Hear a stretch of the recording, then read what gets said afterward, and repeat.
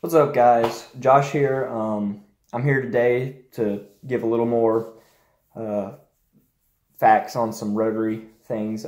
This mainly applies to first gens, and even first gens mainly to the carbureted first gens. I believe the 5 letters, GSLSE is 5 letters, if you're wondering, have digital coil packs, but don't quote me on that. I can't remember. Anyways, so as a lot of you may know from seeing some of my Rototurd evolution videos,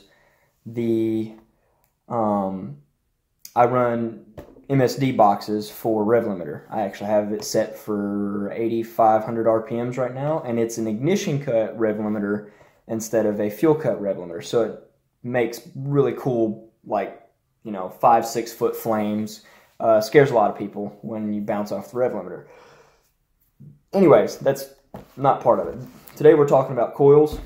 The reason why I'm talking about coils is a lot of people don't realize that coils are oil filled for, oh man, what's that word? Insulation. They're oil filled for insulation. So what that means is they have to be mounted vertically. And as a lot of you are aware, first Gen RX-7s are more mounted horizontally. So this is the coil that I pulled out of my car. This obviously isn't an MSD blaster coil. This is an Excel Super Stack, and it's just a universal coil, and it is oil filled. Part of the reason why I pulled it out of the car, because guess what? It was mounted horizontally. And with the horizontal, it's actually leaking on my fingers because it was mounted horizontally.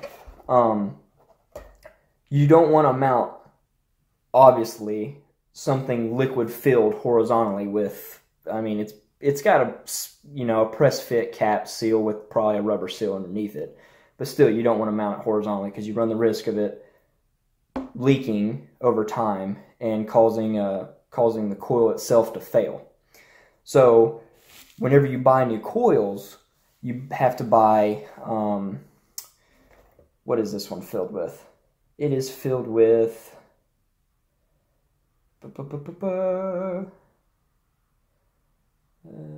it's filled with epoxy instead of oil, and it says that. So you always want to pick up, if you pick up an MSD, you want to pick up the high vibration blaster coil. And it's part number 8 and 3/2, so 8222.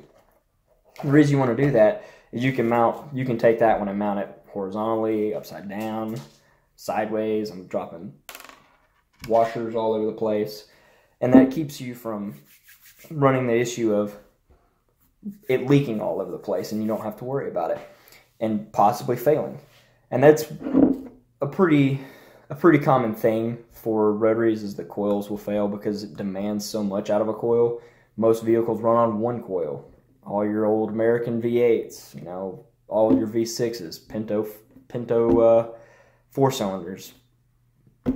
Everything from the 80s backwards pretty much runs on one coil except for rotaries. So do yourself a favor and spend the extra. I think these are like 60 or 70 bucks. Spend the extra $15 or $20 and get the high vibration blaster coils, and save yourself some headache from having to replace them, 6 months down the road, because hey, guess what? That cheap one that you spent saved the extra $20 on has failed. Anyways, just some quick little rotary tips, guys. Thanks for watching, and happy brapping.